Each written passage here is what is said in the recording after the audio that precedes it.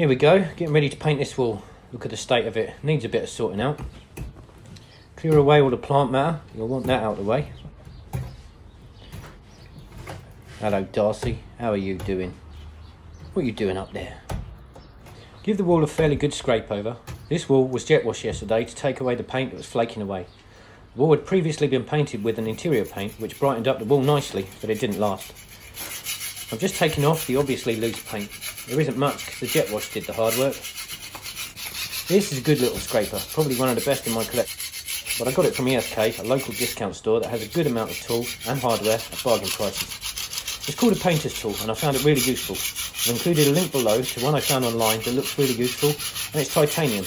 The one I have isn't, and I wanted a stronger one that can handle the pressure of opening paint pots without feeling like it's going to bend out of shape any second. But I'm not going too crazy, it's a garden wall and it's going to need repainting next year.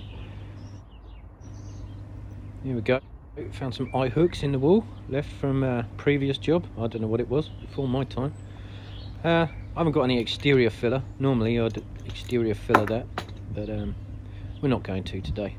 This one was a little stiff, had to find something to get it out. Simple screwdriver through the hole, give it a twist, easy peasy, job done. Put a little extra paint in there. We're not filling the hole, but you want to try and cover it up a bit. Paint is not filler. I'm going to start off doing the side edges. I've got dust sheets down to catch any wayward paint. They need to stay in place till later. If I do the bottom edge now, I'll have to pull the dust sheet away from the edge, and I couldn't put it back again against the wet paint. There you are again, Darcy. I don't think you can join in. Something about the curiosity of cats. They always get nosy when you're painting, and often manage to get it on themselves. Silly cats. Where the fence post joins the wall, we have a small gap, about 1 centimetre or 1/3 of an inch, perhaps less in places. With my brush against the wall, I push a little bit harder towards the wall, which will make the bristles fan out a bit, and then slide the edge of the fanned out brush into the space, as close as possible, trying not to touch the post. The fence is a job for a different day, and a different paint. You'll see what I mean about cats now. They seem to come out of the woodwork. There's another one. That's Ginger Tom from down the road. He's Darcy's kitten's dad.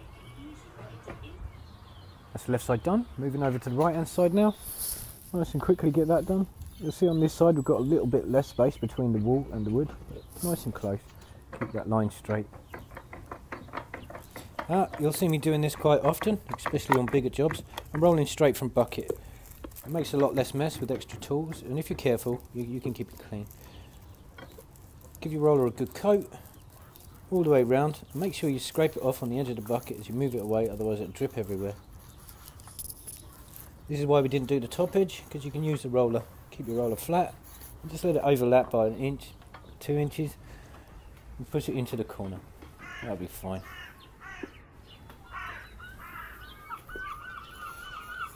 Right, it's masonry paint. It's got to go on fairly thick. It's going to make a nice weather shield against the conditions outside. Not overly thick though, you don't want it all running down the wall as you move away. Put it on thickly and spread it about. Nice even coat all over. And when I was taught to roll from the top to the bottom, and that works just as well, but you'll find it fatigues the body very quickly. There we go, rolling from bucket again. So you'll find me rolling in stages. I roll half the top and then down to the bottom, half the top and then down to the bottom. It's a lot easier on the body, and once you're consistent with rolling, it doesn't make any difference at the end of the job. Just make sure you've got a nice, smooth, even coat all over, looking like that, nice and shiny. There you go, just let that roller go over that top edge, just by 1 inch or 2. Just give it a little extra pressure on the corner and go on fine. There we go, a little bit of left-handed roller in. You end up being a bit ambidextrous. As a painter, you have to use both hands sometimes. There we go, just get that bit done. Splendid, splendid. Oh, a little bit extra there. We'll have that over there, shall we? Fantastic. Right, there we go, getting down to that bottom left-hand corner now. Started off on the right, I rolled the top, rolled down to the bottom. I've done a little bit and then moved on the top and the bottom of the left-hand side. And you'll find I've missed out most of the centre. I'll come back to that. It just makes for a more even consistent coat when you're in the middle of the wall. You can see the left and right hand side. See how it's blending in together. Just give that a push round, nice and smooth. Looks a little clumsy here if you look at that. Big slop of paint on the wall, but there we go. You move through it and you spread it around. You can keep going back to a tray, getting a little bit of paint on the roller, go back to the wall. I prefer to kind of make a reservoir on the wall. I take a well-loaded roller, dump it on the wall, and then spread it around from there. It's much quicker, and as long as you're careful to check that you've moved your reservoirs, not just left them hanging there, you end up with a nice, smooth, even, consistent coating. There we go. Just get that wall finished. Right, you can see how thickly I'm dumping it on. It's a masonry paint. It's got to get in all those cracks and gaps and holes, and spread it around. Here we go. Getting down to that bottom edge now. We've done all the wall above it. We haven't got to worry about the roller flicking and spraying anymore. So now we can move the dust sheet away from the edge of the wall, and we can start our cutting in. Take your time, nice and slowly. Move the debris out of the way, keep the brush out of the mud, nice and high. Place it against the wall, a little bit of pressure so it fans out. You'll be able to get right down as close as you can without actually touching the muck. You'll be fine, you'll be fine. Take your time. There you go, easy peasy.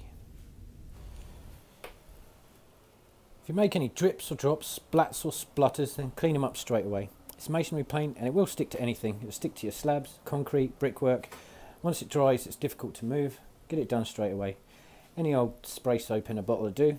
Here I'm using elbow grease, which isn't really required, but I keep it round for oil-based paints. Red and yellow and pink and green, orange and purple and blue. I can sing a rainbow, sing a rainbow, sing a rainbow too. As I was saying before I interrupted myself with my singing there whilst I was working, I'm using the elbow grease. It's got a grease heater in it. It's fairly good at moving oil-based drips and drops. It won't clean up the whole lot. If you make a big spill, you need a white spirit or something for that.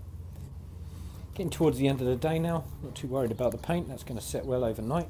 Hopefully well enough to take a masking tape ready for its next job. This is part of a bigger project than just painting this little wall. You'll be able to check that out in my very next video. There we go, nice and close, all the way back. Finish it off. Nice clean job, nice white wall. You've been watching my how to paint an external wall video. Ready for my next project, which I can't wait to upload. It was a lot more fun than painting white on white. Anyway, thank you very much for watching. If you liked it, click like. If you want to see my next video, click subscribe. It's March 2020. We are in COVID-19 lockdown. We are stuck at home. And these are the things I'm doing to keep myself entertained and to stay off the streets. Stay safe, everybody. Look after yourselves. Look after your family. I'll see you again.